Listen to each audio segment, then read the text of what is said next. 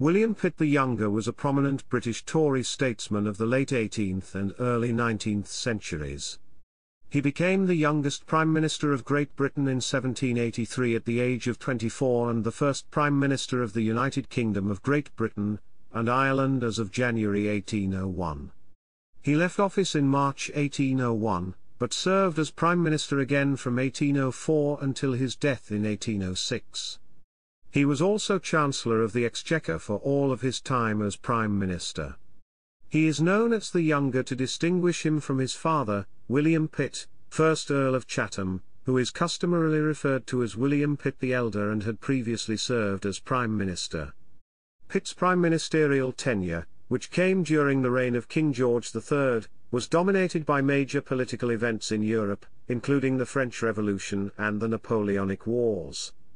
Pitt, although often referred to as a Tory, or New Tory, called himself an independent Whig and was generally opposed to the development of a strict partisan political system. Pitt was regarded as an outstanding administrator who worked for efficiency and reform, bringing in a new generation of outstanding administrators. He increased taxes to pay for the Great War against France and cracked down on radicalism. To engage the threat of Irish support for France, he engineered the Acts of Union 1800 and tried to secure Catholic emancipation as part of the Union. He created the New Toryism, which revived the Tory party and enabled it to stay in power for the next quarter century. The historian Asa Briggs argues that his personality did not endear itself to the British mind, for Pitt was too solitary and too colourless, and too often exuded an attitude of superiority. His greatness came in the war with France. Pitt reacted to become what Lord Minto called the Atlas of our reeling globe. William Wilberforce said, "For personal purity, disinterestedness and love of this country, I have never known his equal." Historian Charles Petrie concludes that he was one of the greatest prime ministers if on no other ground than that he enabled the country to pass from the old order to the new without any violent upheaval. He understood the new Britain. For this he is ranked highly amongst all British prime ministers in multiple surveys. Chapter 1, Early Life and Education. William Pitt, second son of William Pitt, 1st Earl of Chatham, was born at Hayes Place in the village of Hayes, Kent. Pitt was from a political family on both sides. His mother, Hester Grenville, was sister to former Prime Minister George Grenville. According to biographer John Ehrman, Pitt inherited brilliance and dynamism from his father's line, and a determined, methodical nature from the Grenvilles. Suffering from occasional poor health as a boy, he was educated at home by the Reverend Edward Wilson. An intelligent child, Pitt quickly became proficient in Latin and Greek.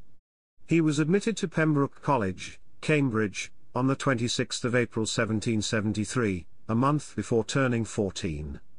He studied political philosophy, classics, mathematics, trigonometry, chemistry and history. At Cambridge, Pitt was tutored by George Prettyman, who became a close personal friend. Pitt later appointed Prettyman Bishop of Lincoln, then Winchester, and drew upon his advice throughout his political career. While at Cambridge, he befriended the young William Wilberforce, who became a lifelong friend and political ally in Parliament. Pitt tended to socialize only with fellow students and others already known to him, rarely venturing outside the university grounds. Yet he was described as charming and friendly. According to Wilberforce, Pitt had an exceptional wit along with an endearingly gentle sense of humor. No man ever indulged more freely or happily in that playful facetiousness which gratifies all without wounding any. In 1776, Pitt, plagued by poor health, took advantage of a little-used privilege available only to the sons of noblemen, and chose to graduate without having to pass examinations. Pitt's father, who had by then been raised to the peerage as Earl of Chatham, died in 1778. As a younger son, Pitt the Younger only received a small inheritance. He acquired his legal education at Lincoln's Inn and was called to the bar in the summer of 1780. Chapter 2, Early Political Career. During the general elections of September 1780, at the age of 21, Pitt contested the University of Cambridge seat, but lost. Still intent on entering Parliament, Pitt secured the patronage of James Lowther, later First Earl Lowther, with the help of his university friend, Charles Manners, 4th Duke of Rutland. Lowther effectively controlled the pocket borough of Appleby. A by-election in that constituency sent Pitt to the House of Commons in January 1781.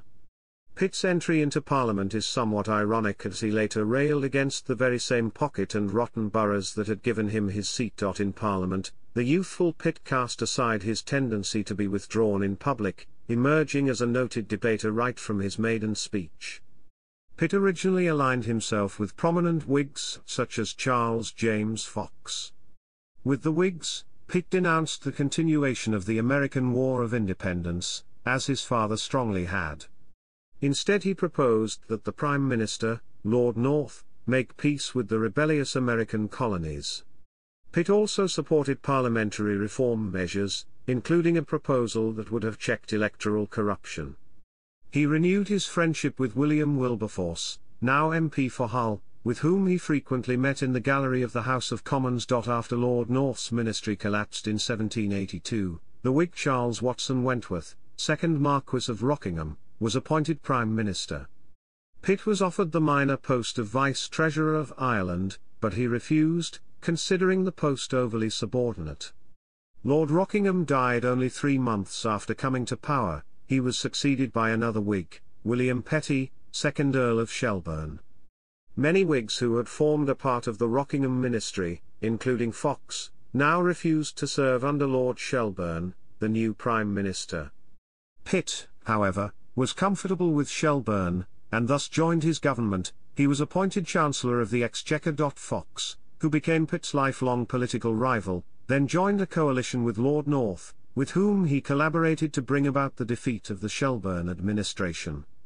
When Lord Shelburne resigned in 1783, King George III, who despised Fox, offered to appoint Pitt to the office of Prime Minister.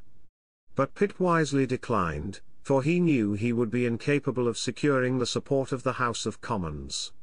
The Fox-North coalition rose to power in a government nominally headed by William Cavendish Bentinck, 3rd Duke of Portland. Pitt, who had been stripped of his post as Chancellor of the Exchequer, joined the opposition.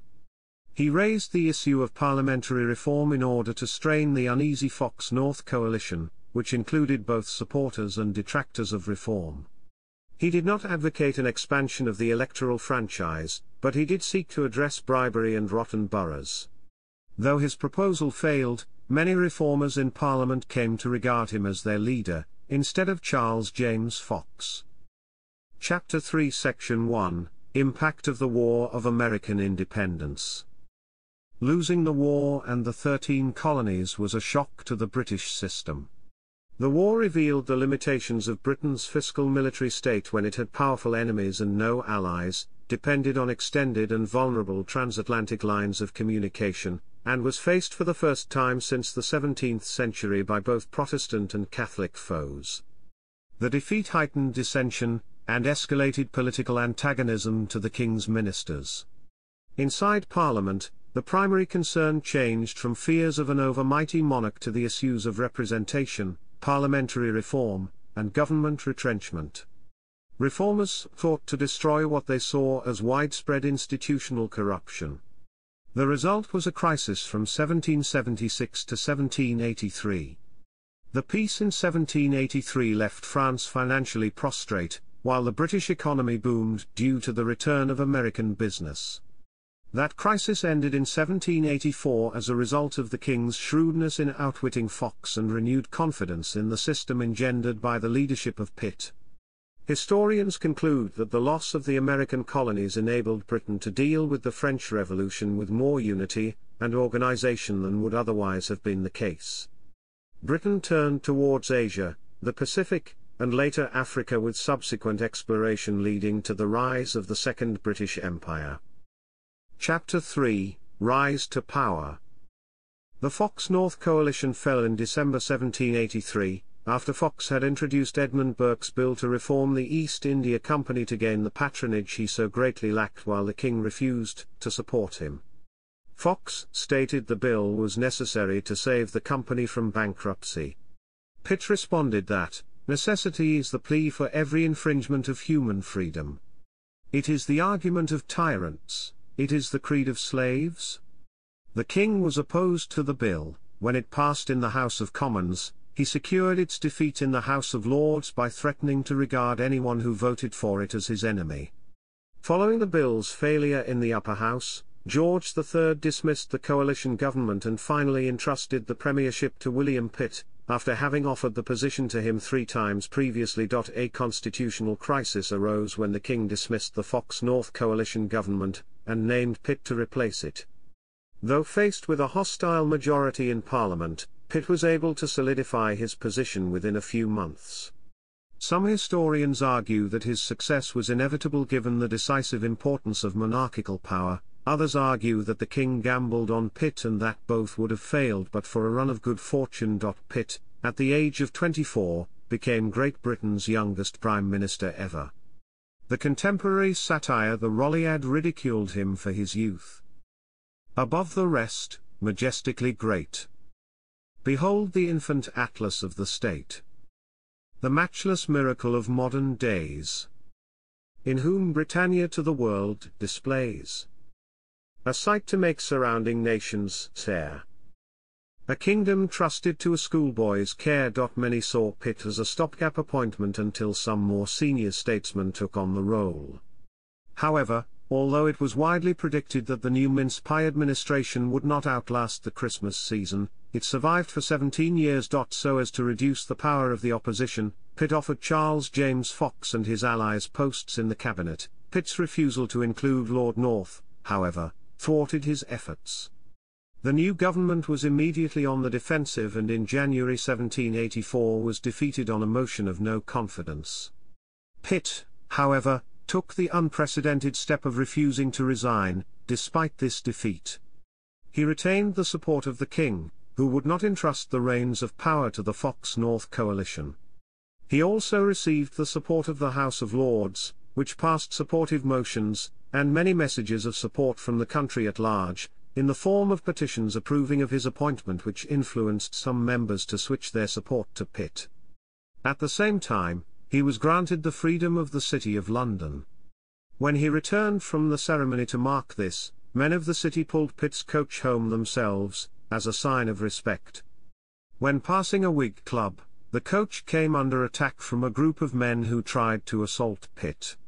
When news of this spread, it was assumed Fox and his associates had tried to bring down Pitt by any means.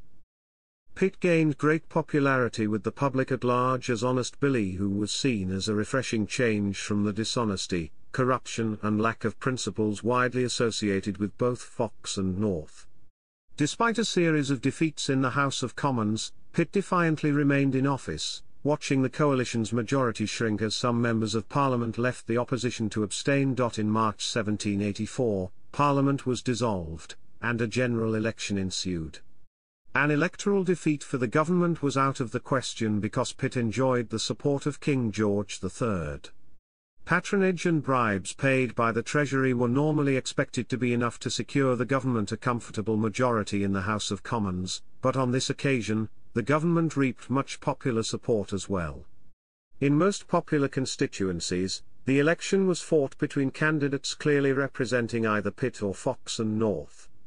Early returns showed a massive swing to Pitt, with the result that many opposition members who still had not faced election either defected, stood down, or made deals with their opponents to avoid expensive defeats. A notable exception came in Fox's own constituency of Westminster, which contained one of the largest electorates in the country.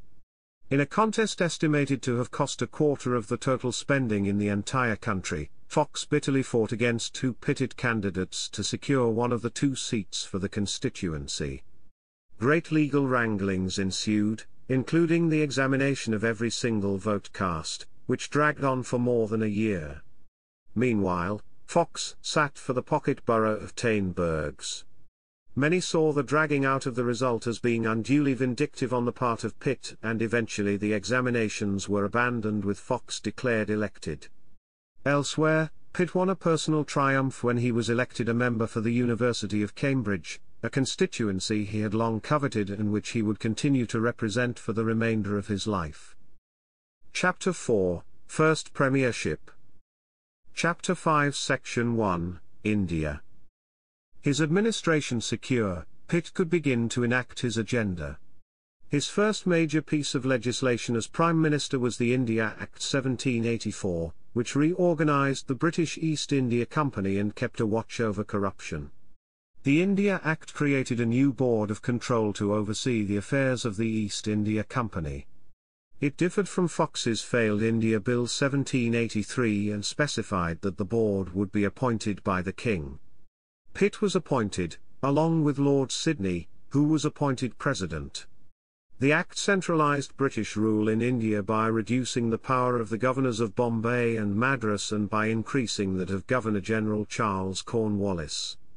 Further augmentations and clarifications of the Governor-General's authority were made in 1786, presumably by Lord Sydney, and presumably as a result of the company's setting up of Penang with their own superintendent, Captain Francis Light, in 1786.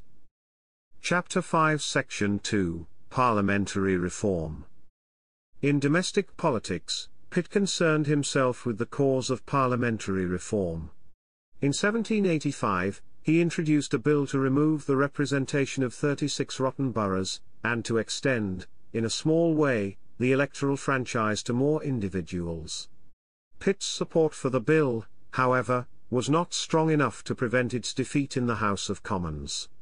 The Bill of 1785 was the last parliamentary reform proposal introduced by Pitt to British legislators.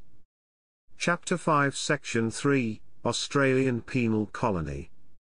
Convicts were originally transported to the 13 colonies in North America, but after the American War of Independence ended in 1783, the newly formed United States refused to accept further convicts. Pitt's government took the decision to settle what is now Australia, and found the penal colony in August 1786. The first fleet of 11 vessels carried over 1,000 settlers, including 778 convicts. The colony of New South Wales was formally proclaimed by Governor Arthur Phillip on 7 February 1788 at Sydney. Chapter 5 Section 4, Finances. Another important domestic issue with which Pitt had to concern himself was the national debt, which had doubled to £243 million during the American War. Every year, a third of the budget of £24 million went to pay interest. Pitt sought to reduce the national debt by imposing new taxes. In 1786, he instituted a sinking fund so that £1 million a year was added to a fund so that it could accumulate interest. Eventually, the money in the fund was to be used to pay off the national debt. By 1792, the debt had fallen to £170 million.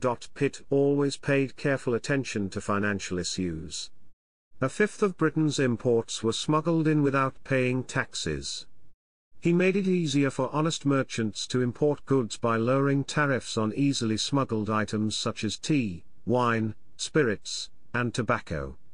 This policy raised customs revenues by nearly £2 million a year.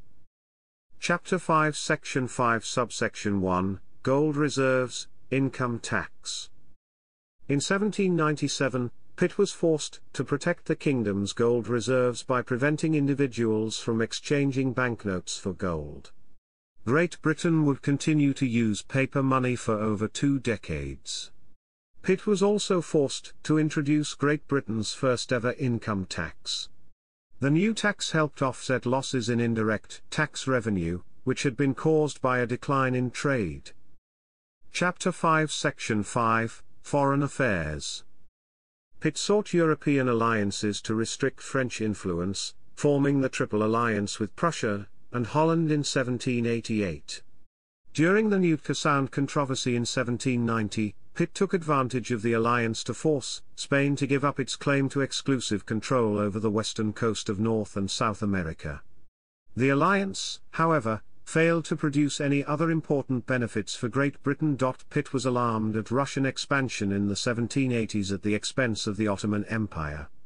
The relations between Russia and Britain were disturbed, during the Russo-Turkish War of 1787–92 by Pitt's subscription to the view of the Prussian government that the Triple Alliance could not with impunity allow the balance of power in Eastern Europe to be disturbed.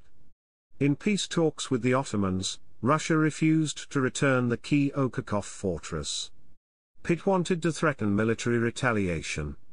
However, Russia's ambassador Semyon Vorontsov organized Pitt's enemies and launched a public opinion campaign. Pitt had become alarmed at the opposition to his Russian policy in Parliament, Burke and Fox both uttering powerful speeches against the restoration of Okhotsk to the Turks. Pitt won the vote so narrowly that he gave up. The outbreak of the French Revolution and its attendant wars temporarily united Britain and Russia in an ideological alliance against French republicanism. Chapter 5 Section 6, The King's Condition. In 1788, Pitt faced a major crisis when the king fell victim to a mysterious illness, a form of mental disorder that incapacitated him. If the sovereign was incapable of fulfilling his constitutional duties, Parliament would need to appoint a regent to rule in his place. All factions agreed that the only viable candidate was the king's eldest son, George, Prince of Wales. The prince, however, was a supporter of Charles James Fox. Had the prince come to power, he would almost surely have dismissed Pitt. He did not have such an opportunity, however, as Parliament spent months debating legal technicalities relating to the regency.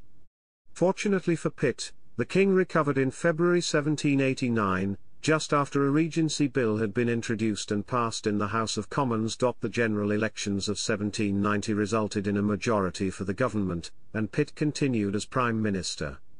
In 1791, he proceeded to address one of the problems facing the growing British Empire, the future of British Canada. By the Constitutional Act of 1791, the province of Quebec was divided into two separate provinces, the predominantly French Lower Canada, and the predominantly English Upper Canada. In August 1792, coincident with the capture of Louis XVI by the French revolutionaries, George III appointed Pitt as Lord Warden of the Cinque Ports, a position whose incumbent was responsible for the coastal defences of the realm. The king had in 1791 offered him a knighthood of the Garter, but he suggested the honour go to his elder brother, the second Earl of Chatham. Chapter 5, French Revolution. An early favourable response to the French Revolution encouraged many in Great Britain to reopen the issue of parliamentary reform, which had been dormant since Pitt's Reform Bill was defeated in 1785. The reformers, however, were quickly labelled as radicals and associates of the French revolutionaries. Subsequently, in 1794, Pitt's administration tried 3 of them for treason but lost. Parliament began to enact repressive legislation in order to silence the reformers. Individuals who published seditious material were punished, and, in 1794, the writ of habeas corpus was suspended. Other repressive measures included the Seditious Meetings Act, which restricted the right of individuals to assemble publicly, and the Combination Acts, which restricted the formation of societies or organizations that favored political reforms. Problems manning the Royal Navy also led to Pitt to introduce the quota system in 1795 in addition to the existing system of impressment. The war with France was extremely expensive, straining Great Britain's finances. Unlike in the latter stages of the Napoleonic Wars, at this point Britain had only a very small standing army, and thus contributed to the war effort mainly through sea power and by supplying funds to other coalition members facing France. Chapter 6, Section 1, Ideological Struggles. Throughout the 1790s, the war against France was presented as an ideological struggle between French republicanism versus British monarchism, with the British government seeking to mobilize public opinion in support of the war. The Pitt government waged a vigorous propaganda campaign contrasting the ordered society of Britain dominated by the aristocracy and the gentry versus the anarchy of the French Revolution, and always sought to associate British radicals with the revolution in France. Though the Pitt government did drastically reduce civil liberties and created a nationwide spy network, with ordinary people being encouraged to denounce any radicals that may have been in their midst, the historian Eric Evans argued the picture of Pitt's reign of terror as portrayed by the Marxist historian E. P. Thompson is incorrect, stating there is much evidence of a popular conservative movement that rallied in defense of king and country. Evans wrote that there were about 200 prosecutions of radicals suspected of sympathy with the French Revolution in British courts in the 1790s, which was much less than the prosecutions of suspected Jacobites after the rebellions of 1715 and 1745. However, the spy network maintained by the government was efficient. In Jane Austen's novel Northanger Abbey, which was written in the 1790s, but not published until 1817, one of the characters remarks that it is not possible for a family to keep secrets in these modern times when spies for the government were lurking everywhere. This comment captures well the tense, paranoid atmosphere of the 1790s, when people were being encouraged to report radicals to the authorities. Chapter 6, Section 2, Haiti. In 1793, Pitt decided to take advantage of the Haitian Revolution to seize Saint-Domingue, the richest French colony in the world, believing this would strike a great blow at France while bringing Saint-Domingue into the British Empire and ensuring that the slaves in the British West Indies would not be inspired to revolt likewise. Many of those who owned slave plantations in the British West Indies had been greatly alarmed by the revolution, which began in 1791, and they were strongly pressing Pitt to restore slavery in Saint-Domingue, lest their own slaves be inspired to seek freedom. The British landed in Saint-Domingue on the 20th of September 1793, stating they had come to protect the white population from the blacks, and were able to seize some coastal enclaves. The fact that the British had came to restore slavery in Saint-Domingue inspired ferocious resistance from the Haitians, who had no desire to be forced into chains again. The heavy death toll caused by yellow fever, the much-dreaded black vomit, made conquering Saint-Domingue impossible, but an undeterred Pitt launched what he called the Great Push in 1795, sending out an even larger British expedition. In November 1795, some 218 ships left Portsmouth for Saint-Domingue. After the failure of the Quiberon expedition earlier in 1795, when the British landed a force of French royalists on the coast of France who were annihilated by the forces of the Republic, Pitt had decided it was crucial for Britain to have Saint-Domingue, no matter what the cost in lives and money, to improve Britain's negotiating hand when it came time to make peace with the French Republic. The British historian Michael Duffy argued that since Pitt committed far more manpower and money to the Caribbean expeditions, especially the one to Saint-Domingue, than he ever did to Europe in the years 1793 to 1798, it is proper to view the West Indies as Britain's main theatre of war and Europe as more of a sideshow. By 1795, 50% of the British Army was deployed in the West Indies, whereas the rest of the British Army was divided among Britain, Europe, India, and North America. As the British death toll, largely caused by yellow fever, continued to climb, Pitt was criticised in the House of Commons. Several MPs suggested it might be better to abandon the expedition, but Pitt insisted that Britain had given its word of honour that it would protect the French planters from their former slaves, and the expedition to Saint-Domingue could not be abandoned. The British attempt to conquer Saint-Domingue in 1793 ended in disaster. The British pulled out on the 31st of August 1798 after having spent £4 million and having lost about 100,000 men minus dead or crippled for life, mostly from disease, over the preceding 5 years. The British historian Sir John William Fortescue wrote that Pitt and his cabinet had tried to destroy French power in these pestilent islands, only to discover, when it was too late, that they practically destroyed the British army. Fortescue concluded that Pitt's attempt to add Saint-Domingue to the British Empire had killed off most of the British army, cost the British Treasury a fortune and weakened British influence in Europe, making British power fettered, numbered and paralysed, all for nothing. Chapter 6 Section 3, Anti-Catholic Laws in Ireland. Throughout the 1790s, the popularity of the Society of United Irishmen grew. Influenced by the American and French revolutions, this movement demanded independence and republicanism for Ireland. The United Irishman Society was very anti-clerical, being equally opposed to the superstitions promoted by both the Church of England and the Roman Catholic Church, which caused the latter to support the crown. Realizing that the Catholic Church was an ally in the struggle against the French Revolution, Pitt had tried fruitlessly to persuade the Dublin Parliament to loosen the anti-Catholic laws to keep things quiet in Ireland. Pitt's efforts to soften the anti-Catholic laws failed in the face of determined resistance from the families of the Protestant ascendancy in Ireland, who forced Pitt to recall Earl Fitzwilliam as Chief Secretary for Ireland in 1795, when the latter had indicated he would support a bill for Catholic relief. In much of rural Ireland, law and order had broken down as an economic crisis further impoverished the already poor Irish peasantry, and a sectarian war with many atrocities on both sides had begun in 1793 between Catholic defenders versus Protestant Pipe O'Day boys. A section of the Pipe O'Day boys who had renamed themselves the Loyal Orange Order in September 1795 were fanatically committed to upholding Protestant supremacy in Ireland at almost any cost. In December 1796, a French invasion of Ireland led by General Lazare Hoche was only thwarted by bad weather.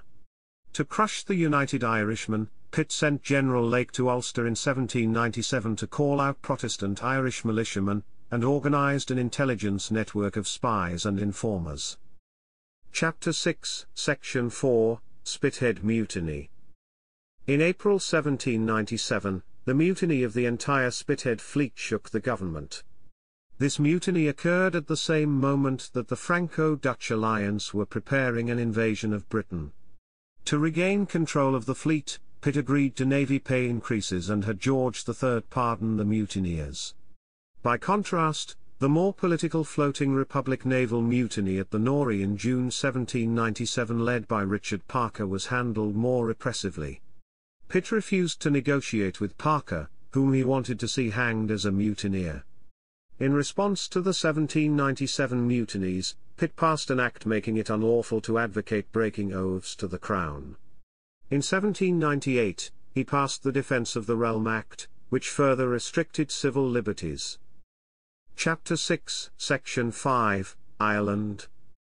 In May 1798, the long-simmering unrest in Ireland exploded into outright rebellion, with the United Irishman Society launching a revolt to win independence for Ireland. Pitt took an extremely repressive approach to the United Irishmen, with the Crown executing about 1,500 United Irishmen after the revolt. The revolt of 1798 destroyed Pitt's faith in the governing competence of the Dublin Parliament. Thinking a less sectarian and more conciliatory approach would have avoided the uprising, Pitt sought an Act of Union that would make Ireland an official part of the United Kingdom, and end the Irish question. The French expeditions to Ireland in 1796 and 1798 were regarded by Pitt as near misses that might have provided an Irish base for French attacks on Britain, thus making the Irish question a national security matter. As the Dublin Parliament did not wish to disband, Pitt made generous use of what would now be called pork barrel politics to bribe Irish MPs to vote for the Act of Union. Chapter 6, Section 6, Failure to defeat France. Despite Pitt's efforts, the French continued to defeat the First Coalition, which collapsed in 1798. A second coalition, consisting of Great Britain, Austria, Russia, and the Ottoman Empire, was formed, but it, too, failed to overcome the French. The fall of the Second Coalition with the defeat of the Austrians at the Battle of Marengo, and at the Battle of Hohenlinden left Great Britain facing France alone. Chapter 6, Resignation. Following the Acts of Union 1800, Pitt sought to inaugurate the new United Kingdom of Great Britain and Ireland by granting concessions to Roman Catholics, who formed a 75% majority of the population in Ireland, by abolishing various political restrictions under which they suffered. The king was strongly opposed to Catholic emancipation. He argued that to grant additional liberty would violate his coronation oath, in which he had promised to protect the established Church of England. Pitt, unable to change the king's strong views, resigned on the 16th of February 1801, so as to allow Henry Addington, his political friend, to form a new administration. At about the same time, however, the king suffered a renewed bout of madness, with the consequence that Addington could not receive his formal appointment. Though he had resigned, Pitt temporarily continued to discharge his duties. On the 18th of February 1801, he brought forward the annual budget. Power was transferred from Pitt to Addington on the 14th of March, when the king recovered. Pitt supported the new administration, but with little enthusiasm. He frequently absented himself from Parliament, preferring to remain in his Lord Warden's residence of Walmer Castle, before 1802, usually spending an annual late summer holiday there, and later often present from the spring until the autumn. From the castle, he helped organize a local volunteer corps in anticipation of a French invasion, acted as colonel of a battalion raised by Trinity House. He was also a master of Trinity House, and encouraged the construction of Martello Towers and the Royal Military Canal in Romney Marsh. He rented land abutting the castle to farm on which to lay out trees and walks. His niece Lady Hester Stanhope designed and managed the gardens and acted as his hostess. The Treaty of Amiens in 1802 between France and Britain marked the end of the French Revolutionary Wars. Everyone expected it to be only a short truce. By 1803, war had broken out again with France under Emperor Napoleon. Although Addington had previously invited him to join the cabinet, Pitt preferred to join the opposition, becoming increasingly critical of the government's policies. Addington, unable to face the combined opposition of Pitt and Fox, saw his majority gradually evaporate and resigned in late April 1804. Chapter 7, Second Premiership. Pitt returned to the premiership on the 10th of May 1804. He had originally planned to form a broad coalition government, but faced the opposition of George III to the inclusion of Fox. Moreover, many of Pitt's former supporters, including the allies of Addington, joined the opposition. Thus, Pitt's second ministry was considerably weaker than his first. The British government began placing pressure on the French Emperor, Napoleon I. Thanks to Pitt's efforts, Britain joined the Third Coalition, an alliance that included Austria, Russia, and Sweden. In October 1805, the British Admiral Horatio Nelson, 1st Viscount Nelson, won a crushing victory in the Battle of Trafalgar, ensuring British naval supremacy for the remainder of the war. At the annual Lord Mayor's banquet toasting him as the saviour of Europe, Pitt responded in a few words that became the most famous speech of his life. "I return you many thanks for the honour you have done me, but Europe is not to be saved by any single man. England has saved herself by her exertions, and will, as I trust, save Europe by her example. Nevertheless, the coalition collapsed, having suffered significant defeats at the Battle of Ulm and the Battle of Austerlitz." After hearing the news of Austerlitz, Pitt referred to a map of Europe. "Roll up that map, it will not be wanted these 10 years. Chapter 8, Section 1, Finances. Pitt was an expert in finance and served as Chancellor of the Exchequer. Critical to his success in confronting Napoleon, was using Britain's superior economic resources. He was able to mobilize the nation's industrial and financial resources and apply them to defeating France. With a population of 16 million, Britain was barely half the size of France, which had a population of 30 million. In terms of soldiers, however, the French numerical advantage was offset by British subsidies that paid for a large proportion of the Austrian and Russian soldiers, peaking at about 450,000 in 1813. Britain used its economic power to expand the Royal Navy, doubling the number of frigates and increasing the number of large ships of the line by 50%, while increasing the roster of sailors from 15,000 to 133,000 in 8 years after the war began in 1793. The British national output remained strong, and the well-organized business sector channeled products into what the military needed. France, meanwhile, saw its navy shrink by more than half. The system of smuggling finished products into the continent undermined French efforts to ruin the British economy by cutting off markets. By 1814, the budget that Pitt in his last years had largely shaped had expanded to £66 million, including £10 million for the Navy, £40 million for the Army, £10 million for the Allies, and £38 million as interest on the national debt. The national debt soared to £679 million, more than double the GDP. It was willingly supported by hundreds of thousands of investors and taxpayers, despite the higher taxes on land and a new income tax. The whole cost of the war came to £831 million. The French financial system was inadequate, and Napoleon's forces had to rely in part on requisitions from conquered lands. Chapter 8: Death. The setbacks took a toll on Pitt's health. He had long suffered from poor health, beginning in childhood, and was plagued with gout and biliousness, which was worsened by a fondness for port that began when he was advised to consume it to deal with his chronic ill health.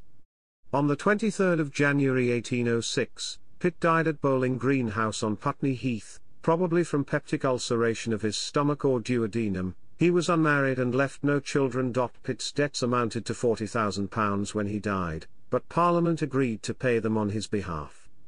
A motion was made to honour him with a public funeral and a monument. It passed despite some opposition.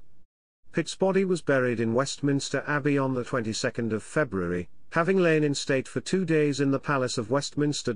Pitt was succeeded as Prime Minister by his first cousin William Grenville, 1st Baron Grenville, who headed the Ministry of All the Talents, a coalition which included Charles James Fox.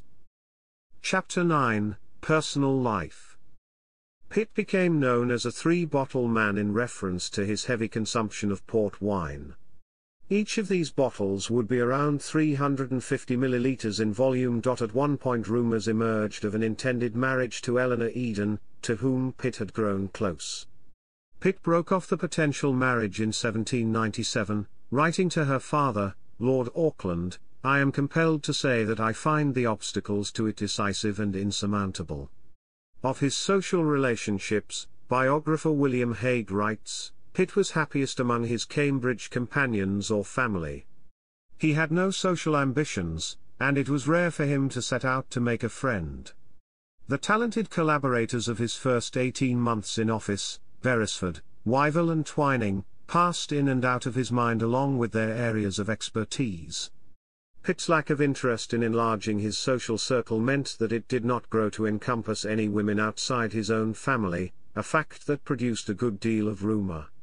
From late 1784, a series of satirical verses appeared in the Morning Herald drawing attention to Pitt's lack of knowledge of women. "'Tis true, indeed, we oft abuse him, because he bends to no man, but slanders self dares not accuse him of stiffness to a woman." Others made snide references to Pitt's friendship with Tom Steele, Secretary to the Treasury. At the height of the constitutional crisis in 1784, Sheridan had compared Pitt to James I's favourite, the Duke of Buckingham, a clear reference to homosexuality. Socially, Pitt preferred the company of young men, and would continue to do so into his 30s and 40s. It may be that Pitt had homosexual leanings but suppressed any urge to act on them for the sake of his ambitions.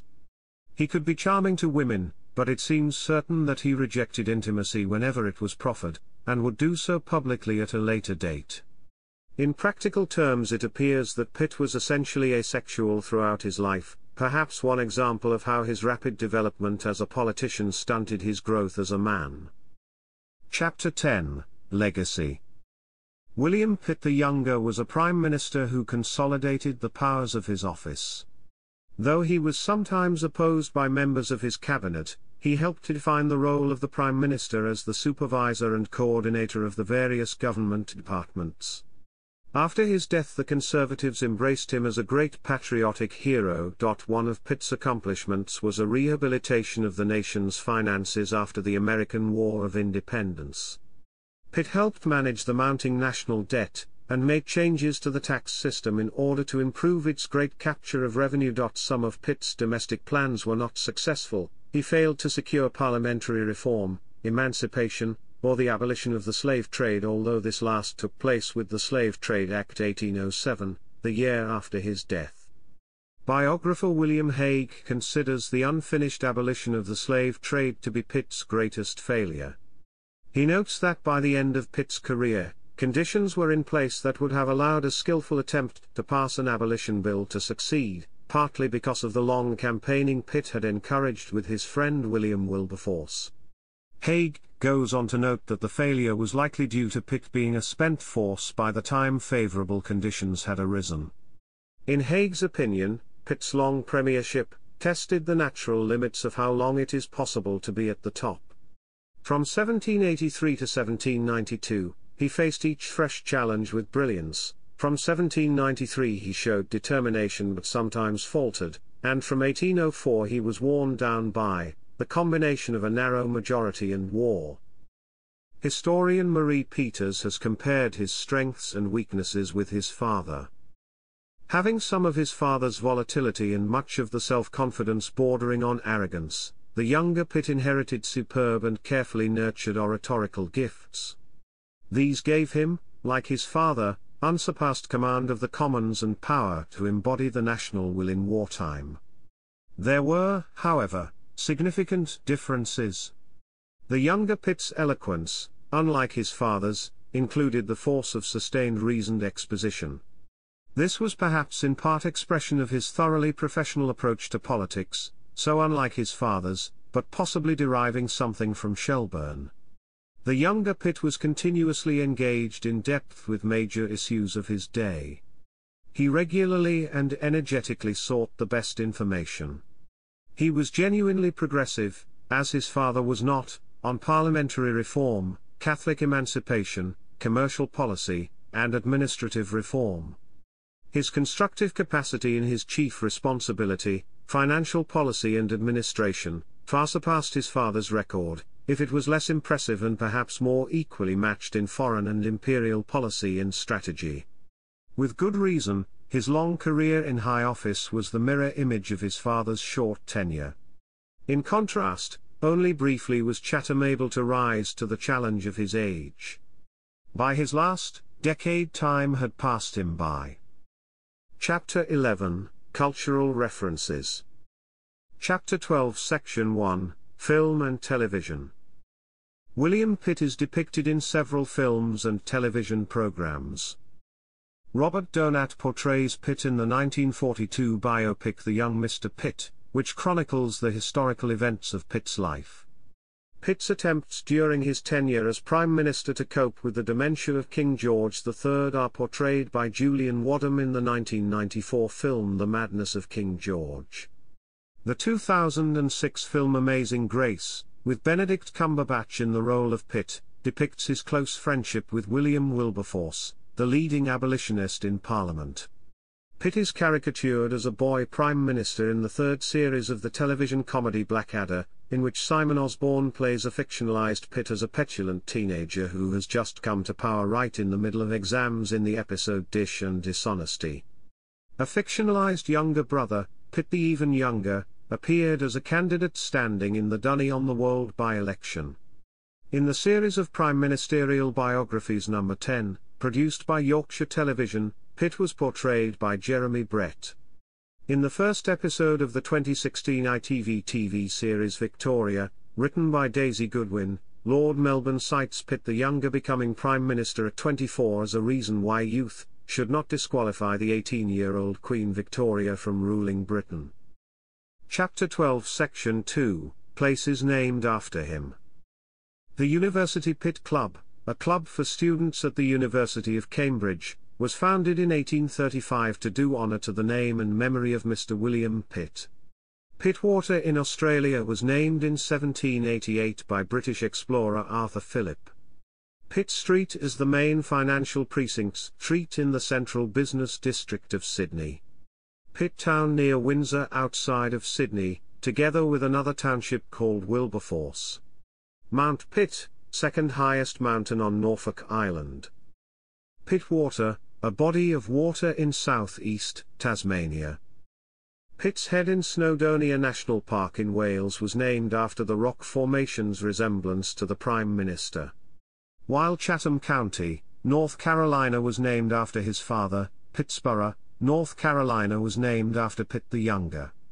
In Penang, Malaysia, Pitt Street and Pitt Lane were named for him, as British Prime Minister when Georgetown was founded in 1786. In Hong Kong, a street on Kowloon Side, Pitt Street, is named after him.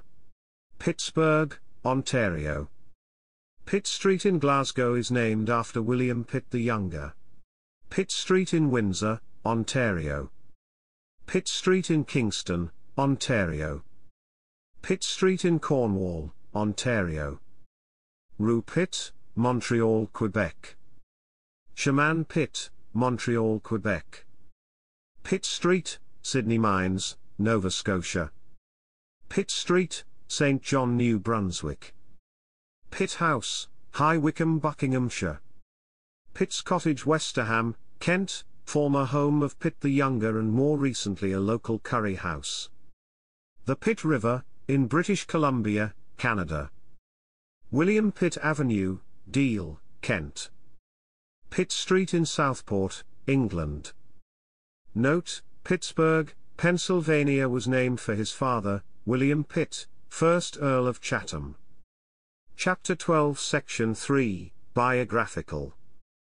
Chapter 12 Section 4, Historiography and Memory. Chapter 12 Section 5, Primary Sources. Pitt, William. The Speeches of the Right Honourable William Pitt, in the House of Commons Online Edition. Temperley, Harold and L. M. Penson, eds. Foundations of British Foreign Policy, From Pitt to Salisbury, Primary Sources Online.